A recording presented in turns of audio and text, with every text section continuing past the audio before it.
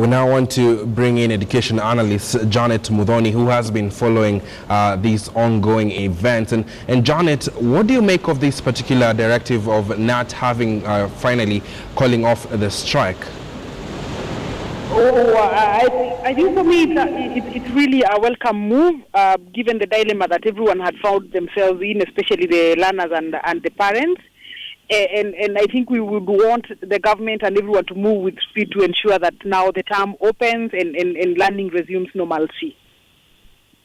This is the longest time we've seen the teachers strike in the country, going up to 5 weeks. What kind of effect does it have on the education system and the stakeholders involved, from the parents to teachers and the students themselves?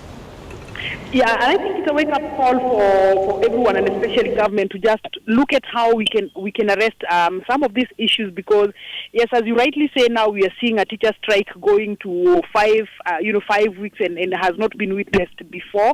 And of course, you can't underestimate the amount of effect that has on the learners and even on the parents. And especially, we are looking keenly to see the kind of results that the Kenya National Examination Council is going to be posting, because definitely, if you're saying that learners can go untaught for 5 weeks and then the results and the trends resume, just like the trends for last year, then I think everyone will be saying that there's a credibility problem somewhere, or somebody is just manipulating the results to just ensure that they paint a picture as if everything is normal, which is really very dangerous and risky for an education system like ours. And Janet, despite this, the government has maintained that the national examinations will continue. Just a few minutes ago, we had the Union Secretary General asking NEC to actually postpone or readjust the exam timetable. Do you think it is fair for the candidates should this exam go on? No, several things here are about to be balanced, because yes, we know that it's not going to be fair, especially when you're looking at it from the learner's perspective. Just being able to subject someone to an exam and you've not taught them the content thoroughly, then that's going to be extremely unfair. But then on the other hand, we must guard against having the education sector held at ransom by people or by cartels that want to decide when processes stop and when processes start.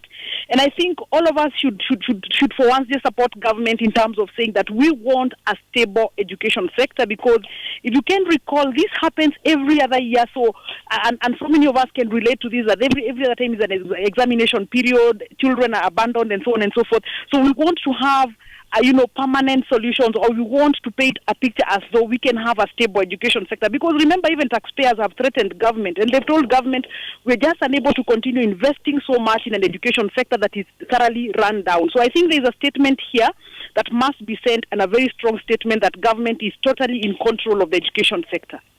And Janet, finally, before I let you go, the unions have said that they will call off the strike for at least 90 days. Within this period, what would you like to see handled differently when it comes to this matter? No, I think it's just fair for everyone to be listened to.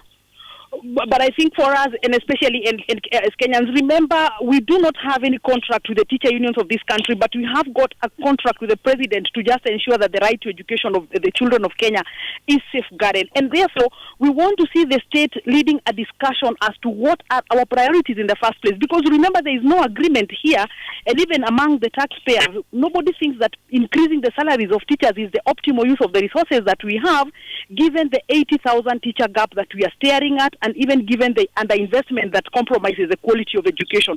So moving forward, we just don't want to see haphazard discussions based on blackmail and everything else, but we want to see a sober discussion that will lead this country to investing, in the correct places that will unlock the education potential. Thank you very much there, Janet Muthoni, just giving us her take. She is an education specialist, and she says that she hopes that within 90 days, the period there, that dialogue and priorities will be top of the agendas of the stakeholders involved within the education sector in the country. Remember, the teachers' strike had just entered its 5th week, and it has now been called off by the unions. We now want